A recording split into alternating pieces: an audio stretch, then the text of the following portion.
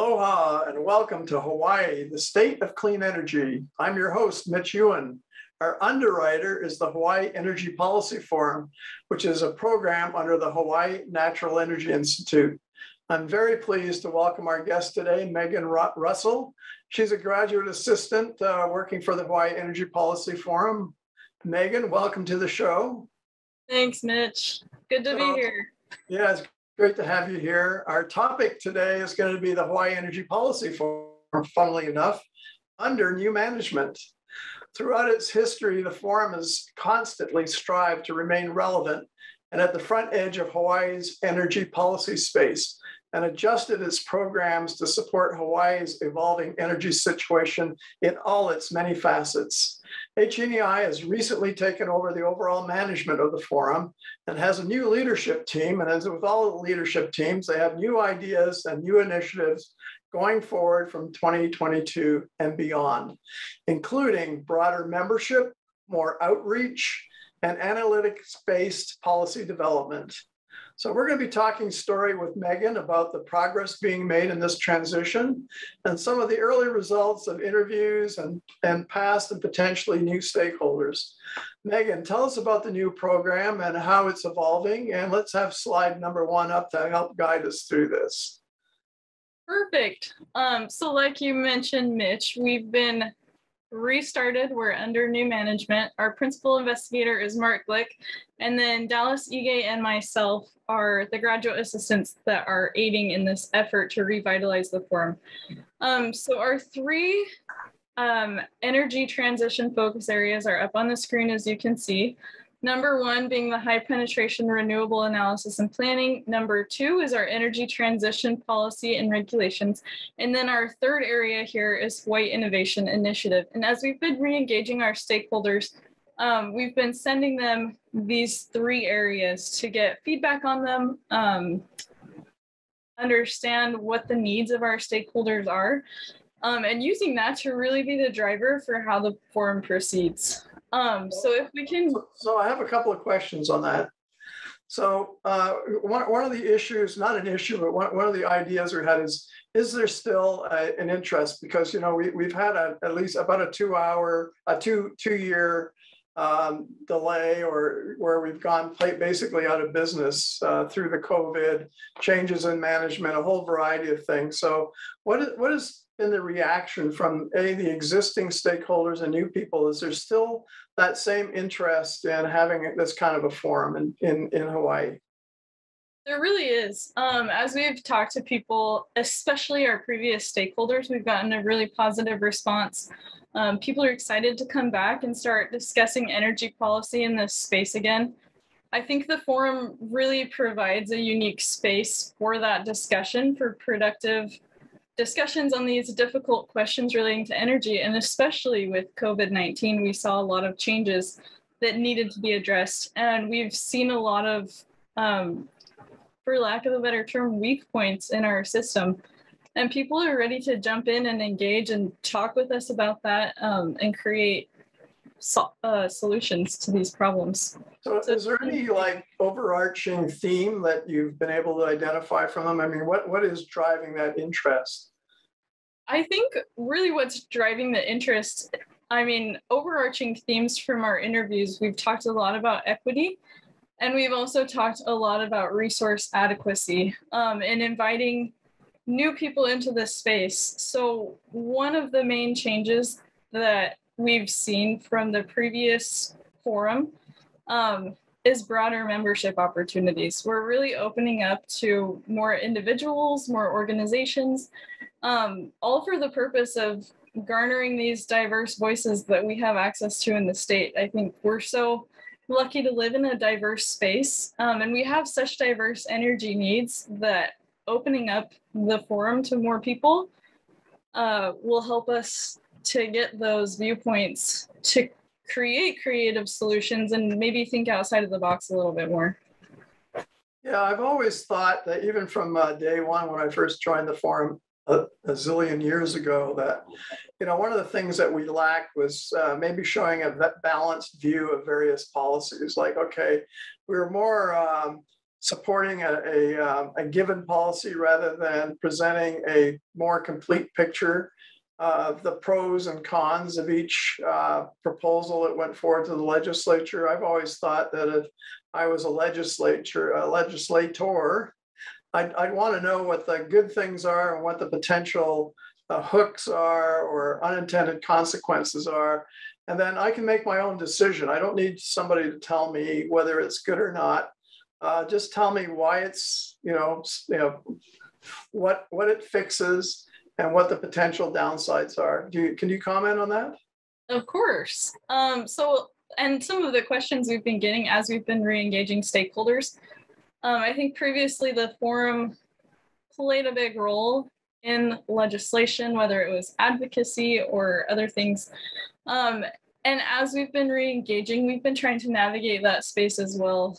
I think what you just described, the giving this is a space for kind of more neutral analysis, being able to go through these proposed legislations and give input saying, here's what would be beneficial for these stakeholders, here's what would not be, and providing our legislators with that opportunity to kind of have this maybe more of a neutral view on these bills that are being proposed in the upcoming legislative session. And I also understand from talking to Mark and also looking at your slides, which we'll put them up, a little bit more of analytics involved. So that's not just opinion. And gee, I feel good about this. It's actually backing up opinions or these descriptions of a bill with good data to show the legislator it's actually based on fact or has some scientific basis behind it. So it's just not an opinion poll. Precisely. So that's another thing. You mentioned in your intro that the forum has been in this effort to stay relevant. And part of that staying relevant is being a resource for people. So having these data analytics available, whether it be through our website or through legislative briefings or other things that people can go to and reference and use in their own investigation of these legislative efforts, as well as broader efforts organized by us and other stakeholders in the state. So that brings me up to one of my other favorite little topics, and you've had a heads up. Talk to us a little bit about our website. I found it personally, because I'm not a really high-tech computer person, I found it kind of difficult to use. But that's just me. Now, maybe other people thought it's great. What are the plans for our website? I mean, websites are so difficult to design, and put them up is a heck of a lot of work. And previously we put a lot of effort in that website, had a lot of good intentions. What are your comments, or what can you tell us about the website and how it's going to evolve? Of course. So for clarity, we had originally two kind of outlets. We had our forum, and then we had our public facing website. And the forum was more interfacing for members and stakeholders. And I believe that's what you're referring to with the difficulty of navigation. But as we've kind of revived this forum following COVID, the initial hit, we've taken the forum more in the direction of open membership, transparency, being available to whoever would like to be involved. And so as of now, we don't have plans to revitalize the forum. It's still under discussion, but we are kind of shifting our efforts more to that public-facing website. Like I said, having it be a repository of data and other resources that people might need, so that when people want information on energy or legislative dealings in Hawaii, they can come to our website and have access to that information. So one other question, which you did get a heads up on, I'm going to ask you about the forum governance. I know Mark is going to run it as the PI, and you guys are going to be supporting him, and I'll be supporting him too. We had this structure in the forum where we had a steering group, where we had a chair of the steering group, and then we had working groups, and it kind of acted like a board of directors to try to set the policy or set the tasks and the plan for the year, and then sponsor various events and going forward. It was kind of how we got people involved to actually work in the forum.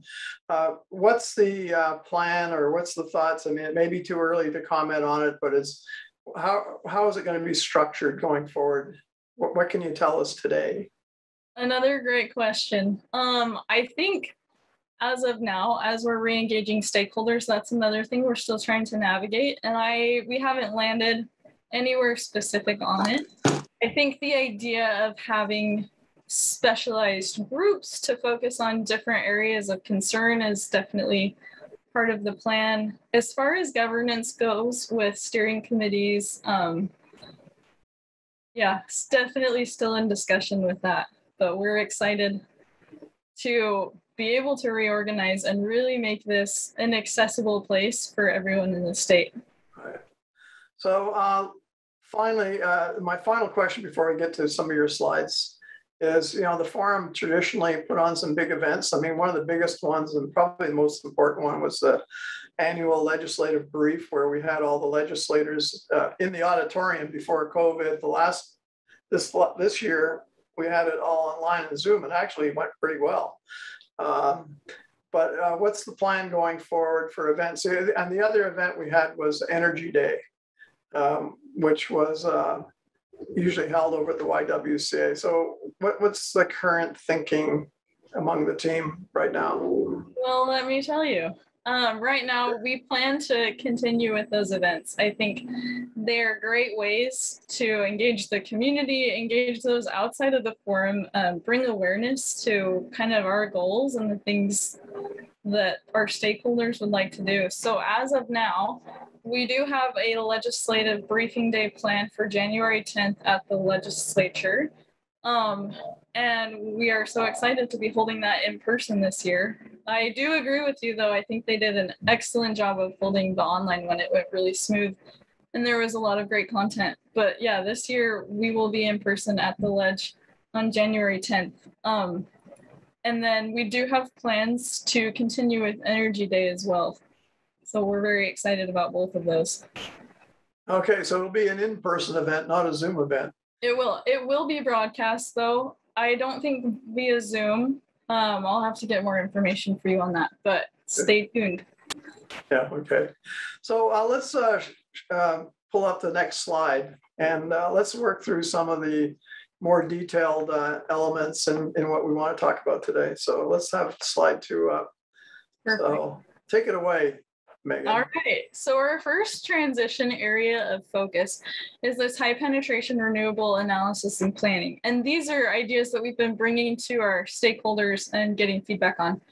So data collection and analysis, like we've touched on, we would love for our website to be a place where people can go for these resources regarding energy, regarding policy. Our second point there is utility plans and integrated grid processes. There are a lot of unique projects going on in the state right now with HECO, with the County of Hawaii, and Molokai as well. A lot of innovative things happening with renewable energy sources. And those bleed into our community plans and really creating resilience in the state. And these are all topics of discussion that we would like to address as a forum. So that's our first transition area there that we're focusing on. Okay, so let's have the next slide up. Perfect. So our second slide here is energy transition policy and regulation. Now, obviously we are a policy forum, so this is a big one. But governance in our policy framework, and then improvements in policy objectives. Now, what I'd really like to touch on here is the Biden administration's recent passing of the $1.2 trillion infrastructure bill. Right. A lot of money, a lot of possibilities. And one thing we'd like to do as a forum, and that we will be addressing in our legislative briefing, is the dispersal of those funds. We want to make it more of a transparent process. We'd like our stakeholders and people in the state to know how much of that is coming to Hawaii, to be able to plan for what we really want to achieve in the state. which is cleaner energy, higher functioning processes, and equity among ratepayers and energy receivers. Yeah, I was on a workshop this morning that was sponsored by the U.S. Department of Energy, all about the budgets coming down for renewable energy. And in particular, in this case, it was a hydrogen. And there's billions of dollars standing by. And they have a really short time frame for actually getting that money out the door. So they're like having to step it up for like the last 20 years. It's been like they barely had enough money to survive. And it was a kind of like, you know, save high. I'm focusing on hydrogen, but that could be on other renewables too. But in this case, it was like try to save hydrogen. Now it's like they almost have more money than they know how to handle. And it's not a panic situation, but it's going to totally change the way they do business, because they have to get these large amounts of money out. And from our point of view, and this is where I think the forum can really be helpful, is try to help coordinate the state's response to all this money that's coming out for the various programs, and set some kind of a priority on what is best for the state. What's the biggest thing we need to focus on? What's number two? What's number three? And start working with the group to develop plans for that, because the funding opportunity announcements are going to be coming out fast and thick, and the response times are going to be very short. So we have to think of we're not going to have 6 months to prepare a response. We might have one or a half or 2 months to prepare a response and get it going. So it's kind of a whole shift in the way we do business. And those that are prepared and ready to go and have a cogent plan are going to be the guys that win the pot. So I'm not quite sure myself who in the state is actually sitting up on top coordinating all that. It could be the Hawaii Energy Office, a state energy office. That's probably a good organization to do that. I mean, that's kind of what you'd think the energy office would do. Supported by, of course, HNEI. We're kind of like the research arm for the state. And here's where the Energy Policy Forum could really play a role in commenting on what's a good program and what's not, i.e. the pros and the cons, like we were talking about. And that would surely engage our stakeholders, because they're all going to be interested and want to have a place at the table and get their opinions in. So I think this is something that the forum should be embracing as we go forward. What do you think? Precisely. And I think that is, we relate to that completely. That's our hope, is that we can make this more of, like I said, a transparent process, so that people aren't blindsided and say, oh my gosh, we have so much money and no plans with what to do with it. And by kind of mapping out this process of how the monies will be distributed, give people a chance to plan and to prepare with meaningful projects for the state. Exactly. Yeah, and get their good ideas front and center, so that people know about it. If nobody knows about it, you're not going to get any money. It's like, and it's going to be a team effort. It's not like one individual is going to be able to go in and scoop up like, $20 million for their pet project. I mean, the way they've scoped this out, you have to have workforce development, you have to have social justice, you have to have a whole variety of things that make up your project. So.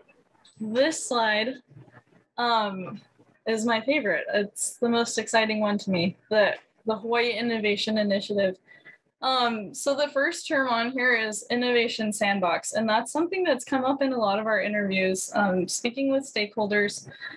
Hawaii provides such a unique opportunity and test ground for new ways to distribute energy, to create energy. There's just endless opportunities here. And talking to our stakeholders, equity has been a big piece that has come up too. Like you mentioned, when these projects come down and the funds come through, social justice and equity is a big piece of everything that's happening, because we do want to make sure that energy is being distributed to all people. I mean, in my brain, the energy system is akin to the food system. Everybody eats and virtually everybody uses energy. So we need ways to distribute that equitably and make sure that everyone's getting what they need at a rate that they can afford. And so... Oh, sorry, go ahead. You finish your thought, and I have one follow on. No problem. So that's also been linking into our efforts to open up membership to engage this group of diverse voices and give people a seat at the table to really discuss their needs going forward. Yeah, so one of the big needs I've observed in working on my bus project, for example, is workforce development, because we've been a fossil fuel economy forever, and this is all new stuff, and there's a lot of fear and uncertainty among the workforce. I'm not talking about academics and people like that. I'm talking about the blue collar the guys that actually do the work. Are worried about their jobs and how can they fit in this new economy? What skills do they need? How do we teach them the skills? I mean, it's not like you're being a coal miner. We're not going to be mining coal anymore. What do I do? And so this is something we have to address. And in fact, certainly in the hydrogen presentations today, 5% of the funding they've earmarked has to go to workforce development, because so they've recognized the fact that we have to make this transition and bring the workforce along with us so that people don't feel that they're being abandoned. And the universities and community colleges can certainly play a role in that, but they have to also understand it's like it's not an academic exercise. We're not looking for PhDs and masters. We're looking for the guy who can swing the wrenches and can do the work, particularly in the heavy electric area, because we're talking electric transportation, all that kind of stuff. There's a lot of safety issues involved. So, and I think this is another area where the forum can play a role to make sure that this is not being missed or ignored or forgotten about. Exactly. So as we're engaging our previous stakeholders, we're also engaging new stakeholders in the state. People who previously weren't part of the forum, but as we engage in this innovation and this kind of sandbox idea, engaging entrepreneurs, engaging other entities and people with fresh ideas to come to the table and discuss creative solutions to these big problems. And part of that is... Oh, sorry, go ahead. Oh, all good. Part of that is creating more jobs and job security as we approach these creative solutions to kind of bolster our own economy at the same time we bolster the energy system here.